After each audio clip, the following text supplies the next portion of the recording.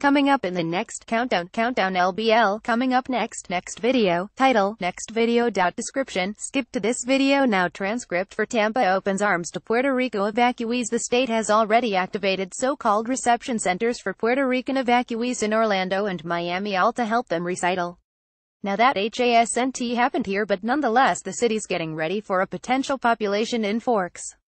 It's cold out table next to baggage claim at Tampa International Airport.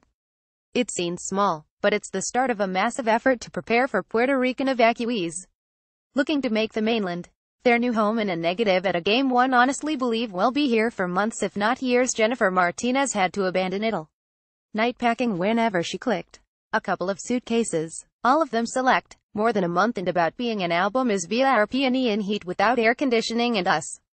I cannot. She's staying with family, tells me she'll need her own home, job, school for her baby girl. Now Hillsborough County, Tampa, teamed up of numerous agencies and non-profit Ultra How Connect season the American citizens with the resources they desperately need.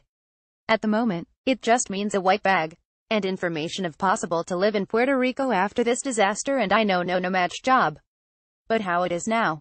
No, Rose in Descent is staying with a daughter in Tampa. She says she can't go back to her island animal permanently resettle in another state.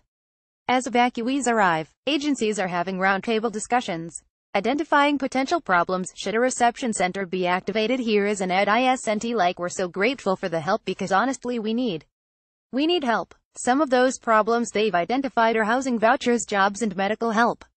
Possible solutions include crisis counseling with documentation requirement that schools and having the DMV offer for IDs. This transcript has been automatically generated and may not be 100% accurate.